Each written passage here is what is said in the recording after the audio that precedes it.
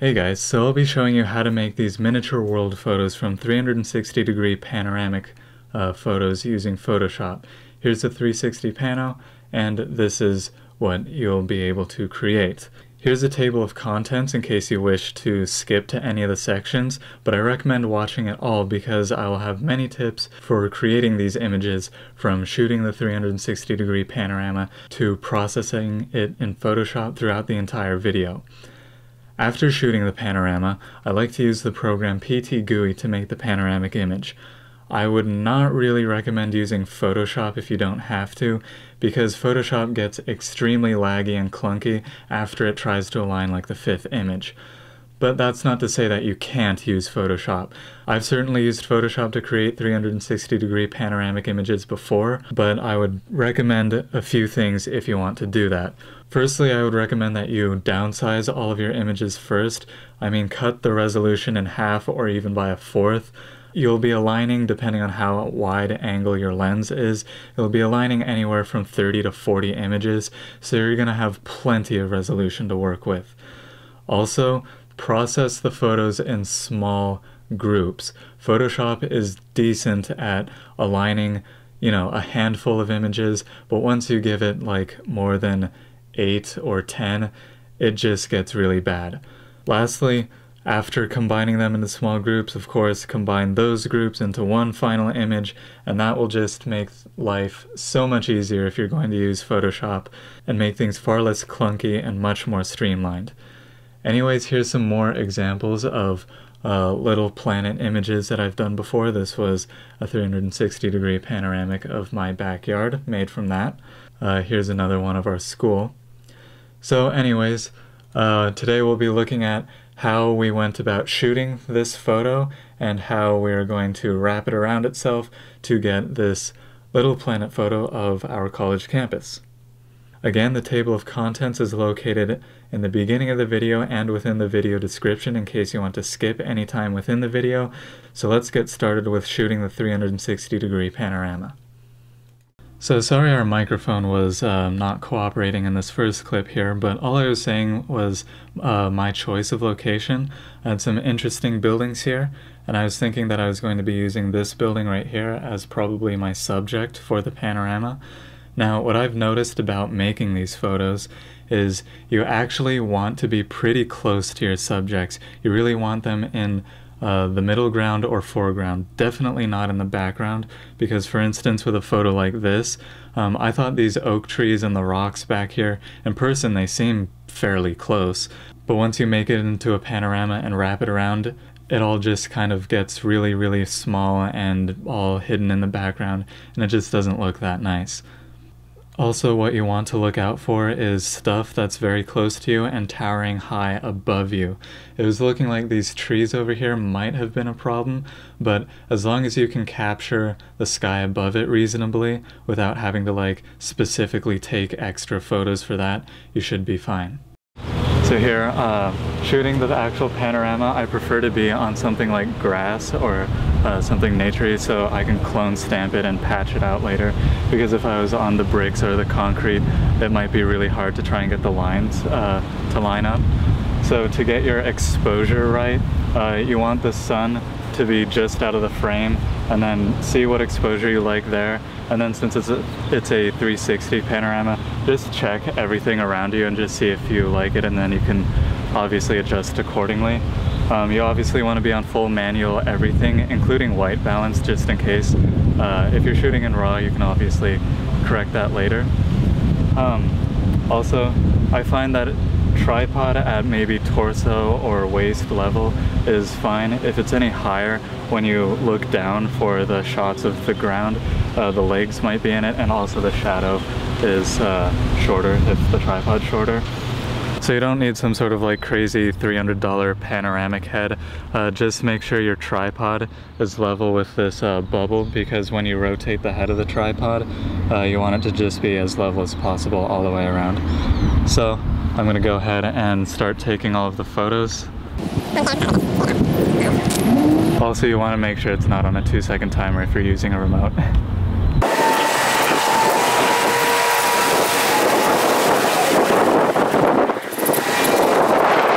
So now, since I'm back to my starting point, I'm gonna go ahead and point it up at the sky and get all of the sky shots. Unfortunately, no clouds today, but oh well. We live in Southern California where like clouds don't exist after a certain time of year.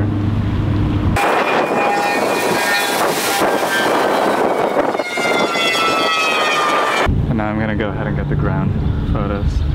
I always like to photograph a little bit extra ground, just to make sure I get everything, and if I have more than enough, I can always crop it out later.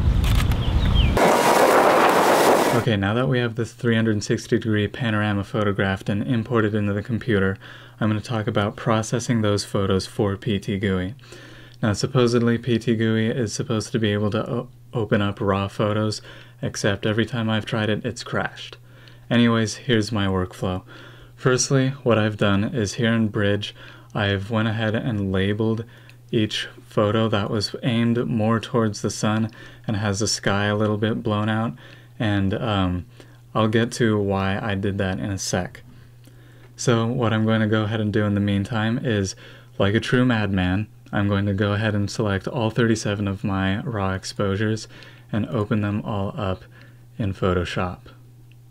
I'm also going to pray that it doesn't crash.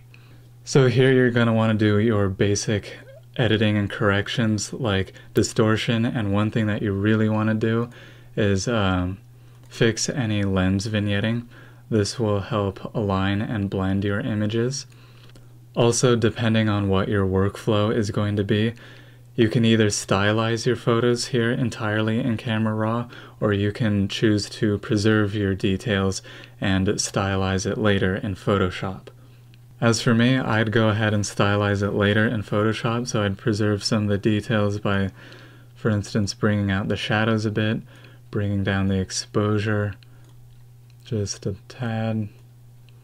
Obviously, I'd be doing a better job at this, but for the sake of this tutorial and saving your time, once I'm happy with my results, I'll go ahead and hit Select All, Synchronize, and synchronize everything that I want to, well, synchronize. Also, what you would want to pay attention for is any lens spots. Now, as you can see, the photos that I marked that were a bit more blown out show up here in Camera Raw as well. So I'd go ahead and select those photos, or firstly select one of those photos, and bring the highlights down just a lot more for that. This will get you a much nicer looking sky, especially if you had clouds that day. Go ahead and select your other photos that you marked, hit synchronize, and just choose highlights. Hit OK, and once you're satisfied with all of your editing done on any of your photos, hit done. Go to Adobe Bridge, and we're going to use Image Processor to convert this to either JPEG or TIFF. I'm going to go ahead and use TIFF, and I'm also going to resize all of my photos down to 3000 by 3000 pixels. This will just make it easier for PtGui to output and process all the photos, so it doesn't have to sift through just as much data. Again, we're doing 37 different photos, all at a resolution of 3000 by 3000. We're still going to have quite enough resolution here. Alright, so let's talk about making the panorama in PtGui. Okay, so once all of your photos are done converting, go ahead and locate all of them, select all of them, and drag them into PtGui. Give it a second to load all of them. Also, double check that your camera and lens parameters are being read correctly. Sometimes it'll mess up, and that can sometimes really screw around with panoramic. So just go ahead and double check that this is all correct. And if it's all good, go ahead and click Align Images. It'll take about a minute to align everything. If some of the images don't align properly, go ahead and go to PtGui's website or YouTube channel, and they have a video on how to manually set control points and align your images in case that happens. Okay, so now that the panoramic is lined up and all stitched together, you can of course click and drag to adjust what you want to be the center of your panoramic. This doesn't really matter for creating the miniature planets because you can just rotate that in Photoshop. if you accidentally click and drag up or down, it'll get this crazy wavy stuff going on, so go ahead and hit this straighten button up here. So once you're satisfied with that, go back into the PtGui interface and say create panorama, hit set optimum size and click maximum size. In my case this is almost 15,000 pixels, but honestly I like putting it at 10,000 or lower because really it just doesn't need to be that big. And you know, don't even bother commenting that's what she said. But seriously, like, unless you're trying to print this the size of a wall again, just you don't need that much resolution. It'll keep Photoshop running a lot easier. And in fact, anything 5,000 or larger is more than big enough.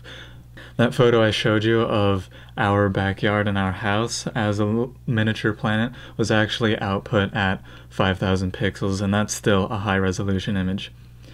So I'm going to go ahead and save as a Photoshop format.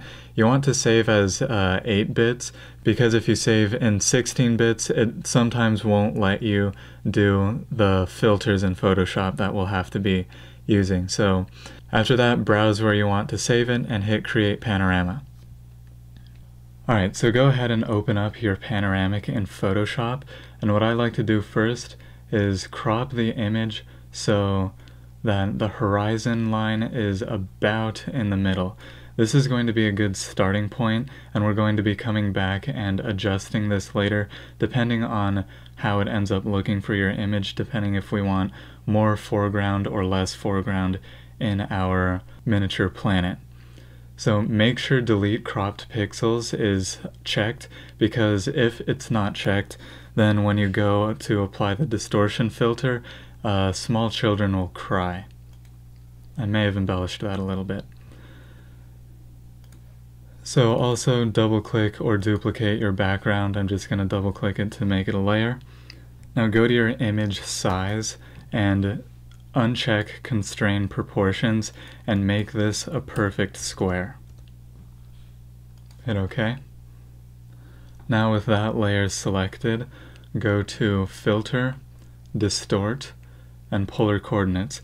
And again, if the distortion category or polar coordinates effect is grayed out, then make sure you're working in 8 bits per channel, or if it's still grayed out, then try downsizing your image altogether. So I'm going to go ahead and apply that filter now.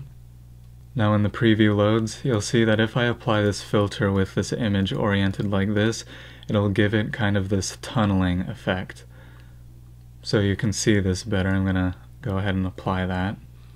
So that'll end up looking something like this, which can be pretty interesting for some shots. But I'm going to go back in my history here to where I made it a perfect square. And then I'm going to go to Image, Rotation, and rotate it 180 degrees. And now, once I apply the polar coordinates filter, it will make a little planet. So here's where polar coordinates gets us, and again, as I was saying, it just looks like there's way too much of the grass and the foreground here in the image. So once again, I'm going to go back in my history, and you can go back to where you made it a square or before you made it a square and crop it once again. So I'm going to get rid of even more of the foreground. Again, make sure delete cropped pixels is checked. Apply the cropping, and once again make this a perfect square. Again, rotate the image 180 degrees and continue to crop and adjust until you're happy with what polar coordinates is giving you as far as your proportion of foreground to middle ground. So once you're satisfied with the results, here's where you can rotate your image. Just hit Command T with your layer selected, and you can rotate what you want to be on top or on the bottom, etc.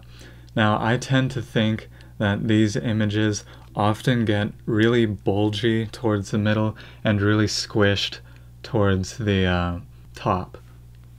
I've downsized my image a lot just so it's not lagging for the sake of this tutorial. Don't worry about the transparency and semi-transparency here. Save that until the last step. But for now, I'm going to explain how I like to correct some of this distortion here. I like to use two filters called Spherize and Pinch in conjunction to help stretch out the sky a bit and help remove the bulge in the middle here. Again, don't even bother commenting, that's what she said. So with Pinch, go ahead and zoom out in the preview here and hit the amount to 0. Just adjust to your liking. This will stretch the sky out a bit.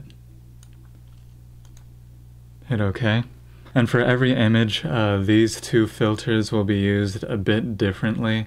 Just use it to your liking and whatever looks good. So I'm going to go ahead and hit Spherize here, and this will help remove some of the bulge in the middle. Zoom out to see the preview. Then bring this down a bit. And yes, these two filters do overall scale down the image quite a bit, but again, you're working with gigantic resolution photos, and a photo like this, if you're not going to print this, then these images really need to be seen in their entirety.